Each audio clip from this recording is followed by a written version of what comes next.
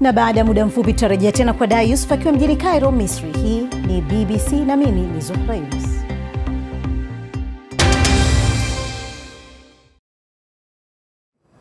Cairo, mimi ni Dayo Yusuf na kukaribisha tena hapa Cairo, ambapo kukujulisha ni kwamba tunafuatilia matangazo au tunakuletea matangazo haya hususan kuhusiana na AFCON.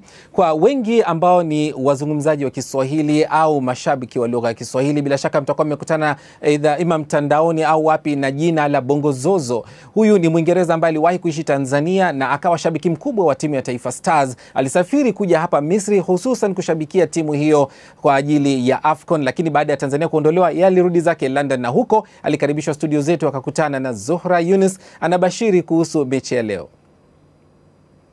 Nilijua Misri itafika finali, ila kuanzia ile round of 16 na nilijua hata watu wengine nimewatumia, ya kwanza Algeria, ya pili Senegal, ya tatu Nigeria, ya nne Tunisia, na mtaona kwamba Bongo Zozo kweli anajua kutabiri.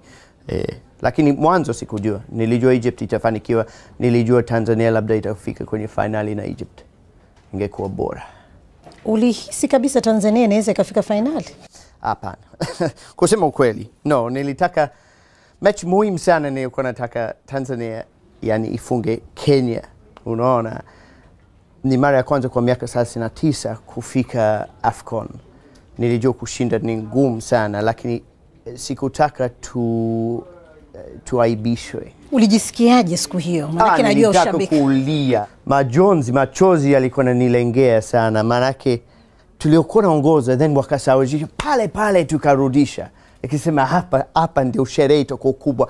Basi baada ya hiyo match ondoka, kila mtu aondoka peke yake kwenye majonzi kabisa hivi. Hakuna hata kuongelea tena kusherekea.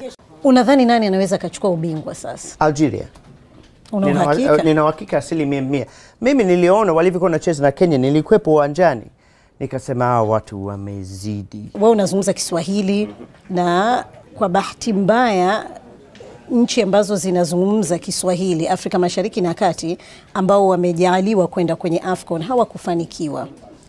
Unadhani nini kifanyike kama mshabiki? Kwa nini nchi kama Senegal ina timu bora?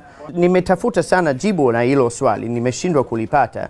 Kwa nimeamua basi mimi nitaenda Senegal kama mpelelezi wa Tanzania.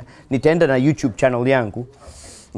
Nitaenda na mtafsiri anayejua Kifaransa, awe mwanamke mzuri, ananitafsiria hivi kujua siri ya Senegal ni nini. Lakini mimi navyoona kwa Tanzania, sijui nchi nyingine za Afrika, siri ya kupata mafanikio ni kwanza mtaji, hela iwekwe kwenye mpira. Ukitaka wachezaji wastawi, inabidi vyuo viwekwe vya, sio academy za kufundisha wachezaji, ni kuweka vyuo vya kufundisha makocha.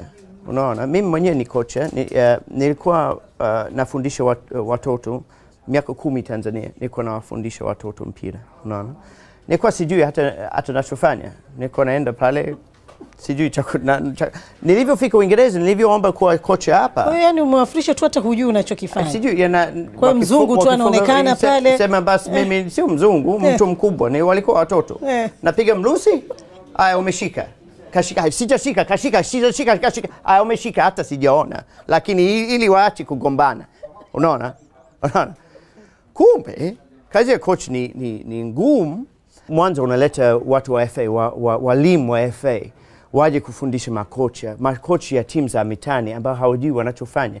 Ni kama kufundisha shuleni. Kama wewe unajua mahesabu, sio ina maana kwamba wewe ni mwalimu wa mahesabu. Hapana, inabidi upate mafunzo. Tunataka timu yetu iwe imara baada ya miaka 5-10. Unaona, tunataka kupanda mti kama mninga, sio alizeti tena. Bongo Zozo akizungumza na Zohra Yunus.